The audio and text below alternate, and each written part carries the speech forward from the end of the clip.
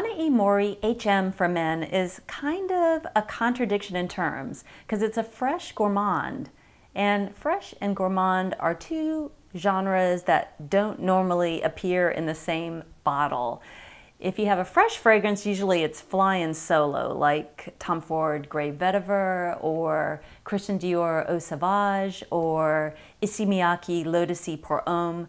And if there's a gourmand, it's usually just a full-on gourmand, like Thierry Mugler Angel for Men or Givenchy Play Intense or Fresh Cannabis Santal. So for the two to be together in one bottle is a little bit crazy. And what's even crazier about Hanae Mori HM is that it works. It kind of works out. It's reckless, it's a little ambitious, but it's there. So I have the Eau de Toilette version. It also comes in the Eau de Parfum.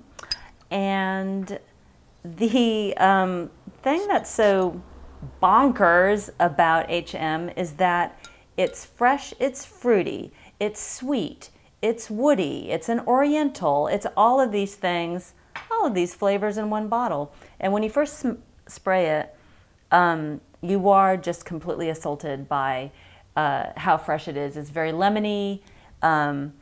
You pick up on the lavender, and just really quickly it goes into just a burst of florals. It's just a whole bouquet in there. There's roses, there's lily of the valley, there's jasmine in there, and the thing is very full. And it starts to really warm up on your skin, and you start to pick up on the cedarwood. You get that kind of, you know, very woody, kind of peppery, spicy cedariness in there.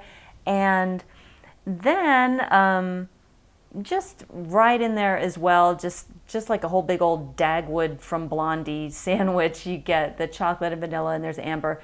And it seems like something that should just be a big, whoa, that's way too much. This is a terrible error, back away from that bottle. But HM is actually something that's sort of, it's so crazy that it's fun. It's very playful. I prefer the Eau de Toilette to the Eau de Parfum. I've worn them both. And I find that the Eau de Parfum is very, it's thicker, it's sweeter. It just is, you know, already it's really busy in there. There's a lot of traffic. There's a lot of ingredients trying to get their face time. So I think that it's handled better in the Eau de Toilette. It's a little more refined, and it's sheerer. So that's also, hats off to the crazy chemists over at Hanae Mori, because I don't know how they make all that happen, but the whole thing is very well calibrated.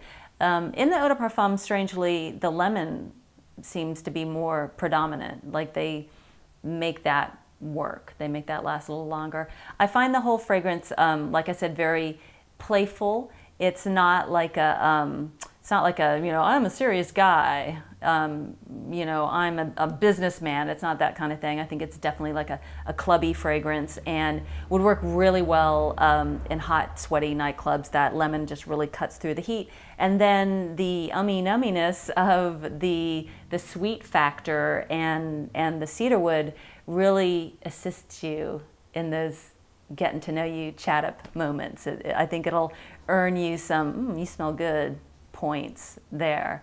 So that's what I think about Hanae Mori HM.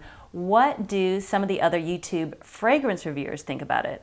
Well, Robes08, he says that he finds it a good starter gourmand, and I think that's a great way of putting it. I agree with him. He also thinks that it's good for younger noses, for teenagers, and I tend to agree with that as well. He says that he doesn't really smell the chocolate as much as feel it. I like the idea. Feel that chocolate. And for him, the whole star of HM is the dry down. He loves the dry down. And that's a good point, because it really, once it gets past that, you know, the light lilting, citrusy open, it does have a lot of depth to it, and it lasts a long time. Cutlass Supreme SL is really taken with the opening. He thinks it reminds him of Lemonhead's candy. And he especially enjoys the transition from that candy opening to the deeper oriental notes. And he thinks that it's quite a sexy fragrance. Guinea 54 doesn't think that it doesn't remind him of Lemonhead's candy, the opening. It reminds him of Trix cereal.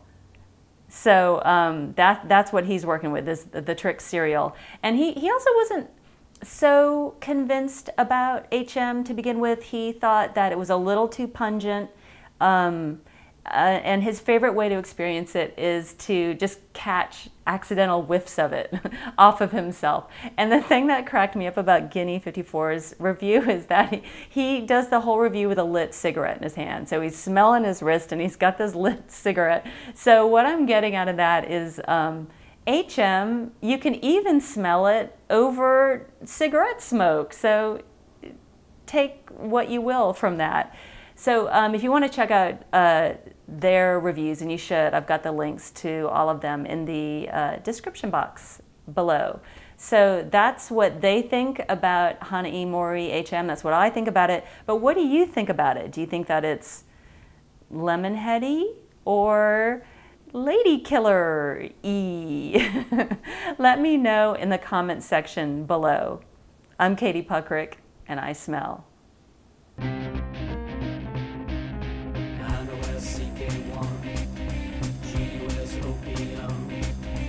Trisha was number 5.